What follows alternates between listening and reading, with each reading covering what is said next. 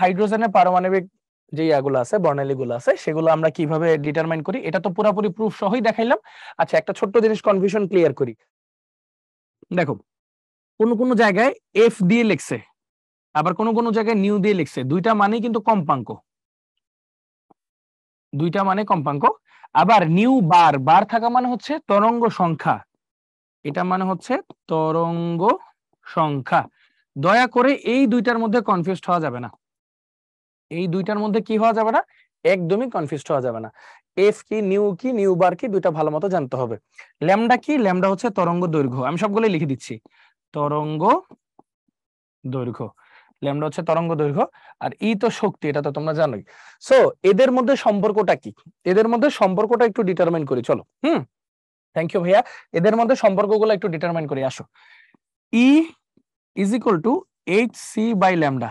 বলো, ল্যামডার সাথে ই এর সম্পর্ক কি, সমানুপাতিক নাকি ব্যস্তানুপাতিক? বলো, ব্যস্তানুপাতিক। তাহলে লেখা যায় ই ল্যামডার ব্যস্তানুপাতিক, শেষ। এটা একটা কথা লিখলাম। আচ্ছা, আরেকটা সূত্র আছে, ই is equal to H F বা এইচ নিউ, যেটাই বলো। তাহলে ই এর সাথে এফ এর সম্পর্ক কি, সমানুপাতিক। ই সমানুপাতিক এফ সমানুপাতিক নিউ, একই কথা। এবার আরেকটা কথা একটু চিন্তা করো, E equal to H C by lambda, এটা কি একটু এভাবে লেখা যায় না, H C into 1 by lambda. আবার 1 বাই ল্যামডা মানে কি, নিউ বার, এইচ সি ইন্টু নিউ বার। তাহলে ই আর নিউ বারের সম্পর্ক কি, সমানুপাতিক। খুব কি ডিফিকাল্ট জিনিসগুলা, জাস্ট সম্পর্কগুলা বের করা শিখতে হবে, বাস। পরীক্ষার হলে একদম আরাম। তাহলে সুন্দর মতো যদি আমরা একটা লাইনে লিখতে যাই ভাইয়া, হ্যাঁ, একটা লাইনে সুন্দর মতো লিখতে যাই, ই সমানুপাতিক এফ সমানুপাতিক new bar R ব্যস্তানুপাতিক 1 by lambda.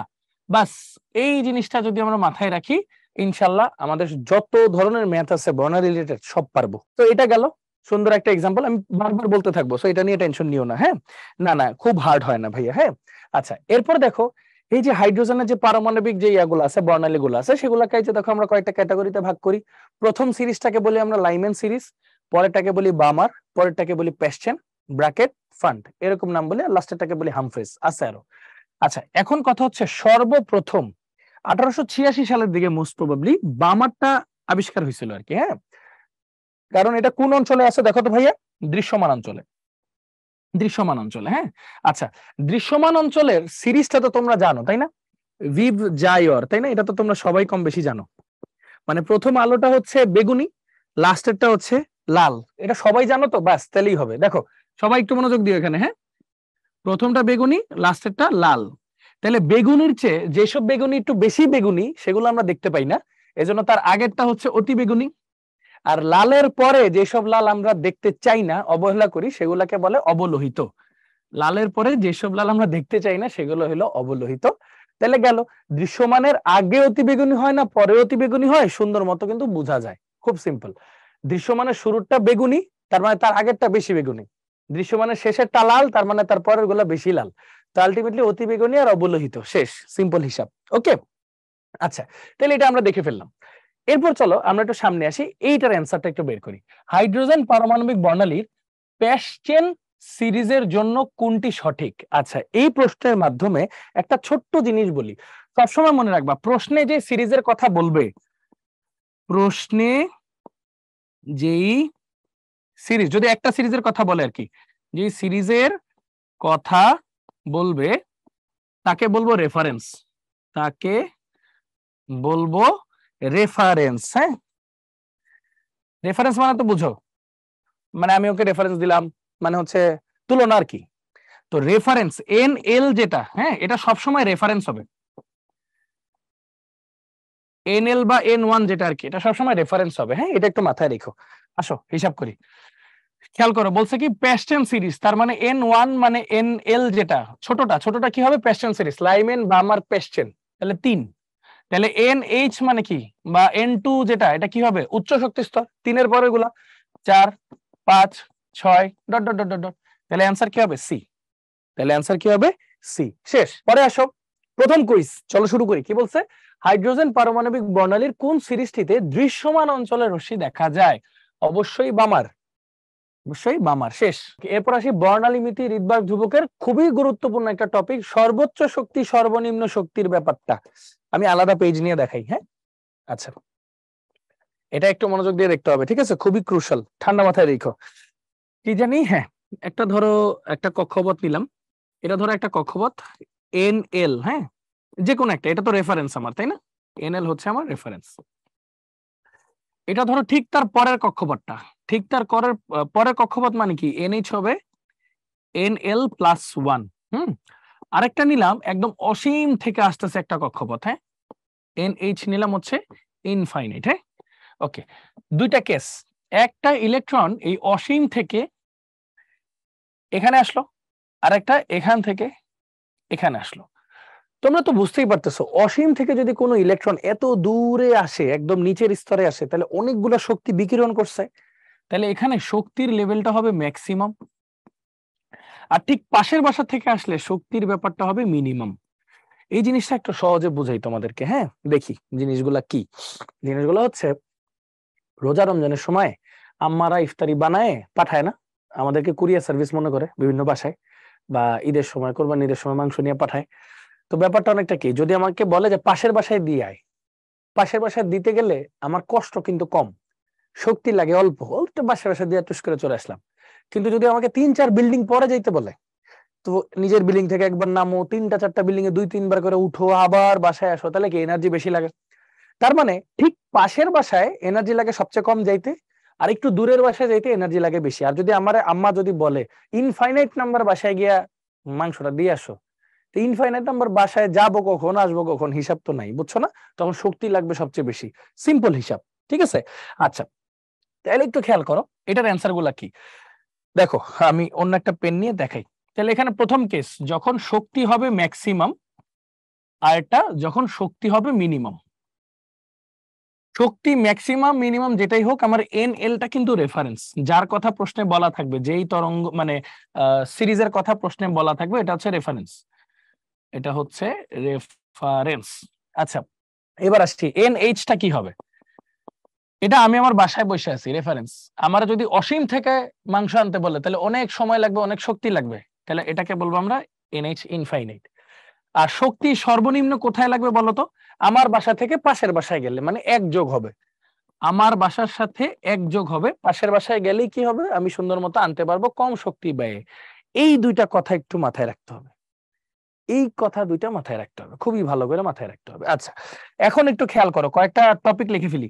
E max মানে হইলো এফ ম্যাক্স, এফ ম্যাক্স মানে নিউ ম্যাক্স, নিউ ম্যাক্স মানে নিউ বার ম্যাক্স।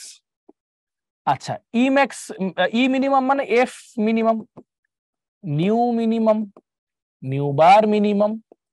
কিন্তু মজার ব্যাপার হচ্ছে, ই এর সাথে ল্যামডা সম্পর্ক উল্টা, তাহলে হবে ল্যামডা মিনিমাম, এখানে হবে ল্যামডা ম্যাক্সিমাম। বাস, যে শর্তটা পড়ে আসছিলাম সেই শর্তটাই লিখে দিলাম, যে শর্তটা পড়ে আসছিলাম সেই শর্তটাই লিখে দিলাম, শেষ, সিম্পল। আচ্ছা, চলো কয়েকটা প্র্যাকটিস করি, প্র্যাকটিস না করলে তো বুঝবো না, তাই না? ওকে,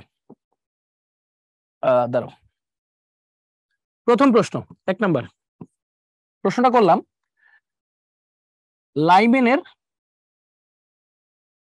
সর্বোচ্চ কম্পাঙ্ক বের করো। কম্পাঙ্ক বের করবা, সেই জন্য তোমার NL কত আর NH কত এটা বের করো কম্পাঙ্কের জন্য। আচ্ছা, আমি একটু বলি, সর্বোচ্চ কম্পাঙ্ক, তাই না? সর্বোচ্চ কম্পাঙ্ক মানে এফ ম্যাক্স।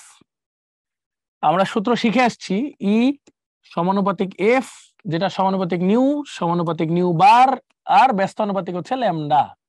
এফ ম্যাক্স মানে ইও ম্যাক্স। আমি ই দিয়ে পড়তে পছন্দ করি আর কি, হ্যাঁ, সহজ হয়। ই ম্যাক্স কখন হয়, শক্তি সবচেয়ে বেশি কখন লাগে, যখন অসীম থেকে আসে। NH টা হবে অসীম, NL টা হবে রেফারেন্স। রেফারেন্স কার কথা বলা, লাইমেন। লাইমেনের নাম্বার কত, 1। লাইমেনের নাম্বার কত, 1, 1, ঠিক আছে? এখানে মোটামুটি 50% মানুষের হয়েছে। হ্যাঁ, আচ্ছা, আরেকটা দিক, 2 নম্বরটা দিব,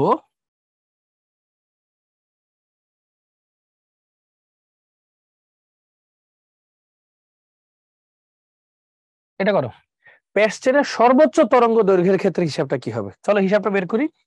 সর্বোচ্চ তরঙ্গ দৈর্ঘ্য মানে ল্যামডা ম্যাক্স, ল্যামডার সাথে ই এর সম্পর্ক উল্টা, ই মিনিমাম। আচ্ছা ফর্মুলা কি? ফর্মুলা হচ্ছে এলটা হলো রেফারেন্স, প্যাসচেনের নাম্বার 3, আর এনএইচটা কি হবে? এনএইচটা হয় সর্বনিম্ন কষ্ট কখন হয়? পাশের বাসায় গেলে 1 যোগ হবে, 3 + 1 = 4, 3,4। আচ্ছা আরেকটা দিই,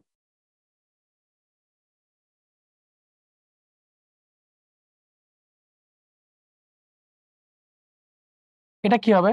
বামারের সর্বোচ্চ তরঙ্গ সংখ্যার ক্ষেত্রে এনএল কি হবে আর এনএইচ কি হবে? ভাইবা বললো কিন্তু, হ্যাঁ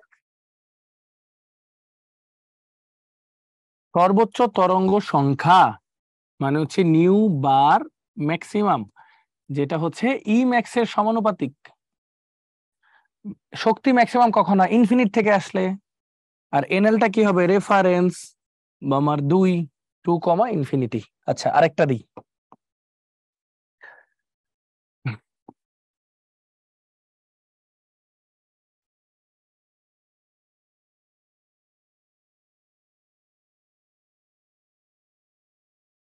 ফান্ডের জন্য এটা তো 5 হইল। সর্বনিম্ন কম্পাঙ্ক মানে F minimum which is corresponding to E minimum মানে পাশের বাসা, তাহলে 5 + 1 = 6। দেখি তো হয়েছে কিনা। ঠিক আছে, খালি শক্তি দিয়ে চিন্তা করবা, শক্তি দিয়ে, আর কিচ্ছু না, শুধু শক্তি দিয়ে চিন্তা করবা। পাশের বাসায় যাইতে হলে 1 ঘর পার হইতে হবে, ইনফিনিটিতে যেতে হলে ইনফিনিটি ঘর পার হইতে হবে, শেষ, এইটুক, আর কিচ্ছু না। আচ্ছা তাইলে তাইলে একটা প্র্যাকটিসের অংশ বলি, এটার অ্যান্সার কি হবে একটু বলো তো। রিডবার্গ আরএইচ রিডবার্গ ধ্রুবক হলে, নিচেরটা বলবা না, উপরেরটা, আরএইচ রিডবার্গ ধ্রুবক হলে হাইড্রোজেন পরমাণুর বর্ণালীতে বামার সিরিজের জন্য সর্বনিম্ন কত তরঙ্গ সংখ্যার রশ্মি বিকিরিত হয়? এনএল আর এনএইচটা হিসাব করে অ্যান্সারটা বের করতে হবে। তাহলে ইনফরমেশন গুলো আমি একটু লিখি, ওয়েট। কি বলছে? বামারের বামারের সর্বনিম্ন না সর্বোচ্চ? দাঁড়াও, সর্বনিম্ন তরঙ্গ সংখ্যা, সর্বনিম্ন তরঙ্গ সংখ্যা আগে আমাকে বলো, এনএল কত আর এনএইচ কত? এনএল কত, এনএইচ কত বলো। আচ্ছা সর্বনিম্ন তরঙ্গ সংখ্যা মানে new bar minimum which is corresponding to E minimum। তাহলে এনএল তো রেফারেন্স কত 2, এনএইচ কত 2 এর সাথে পাশের পাশে 1 যোগ হবে, তাহলে 3, শক্তি কম লাগে আর কি, তাই না? 3। তাহলে চলো তো এদের কি হিসাব করতে বলছে? সর্বনিম্ন তরঙ্গ সংখ্যা। সূত্র কি? নিউ বার মিনিমাম = রিডবার্গ ধ্রুবক ইনটু 1/nl² - 1/nh²। জেড লাগবে না যেহেতু হাইড্রোজেনের কথা বলছি, মানগুলা বসাও তো। RH into 1/2² - 1/3²। তাহলে RH ইনটু, দেখো সবাই, এটা হলো 4, এটা হলো 9, তো জিনিসটাকে কি লেখা যায়? RH ইনটু সুন্দর মতো 4 নং 36, 9 থেকে 4 বিয়োগ দিলে 5, তাহলে 5/36 RH, 5/36 RH, তাহলে অ্যান্সার কি হবে? বি। 5/36 RH, তাহলে অ্যান্সার কি হবে? বি। খুব কি কঠিন? খুব কি কঠিন না সহজ বলো? অ্যান্সার হবে বি। সহজ না? সহজ, এটাই বললাম। জিনিসগুলো দেখো, ঢাকা বিশ্ববিদ্যালয়ে 2 বার আসছে, ঢাকা বিশ্ববিদ্যালয়ে 2 বার আসছে এই প্রশ্ন। আচ্ছা চলো এবার আরেকটা প্রশ্ন আছে, কোন সিরিজের এন তম লাইনের জন্য এনএইচ হচ্ছে এত, এটা আবার কি? আচ্ছা এটা পরে, এন তম লাইন।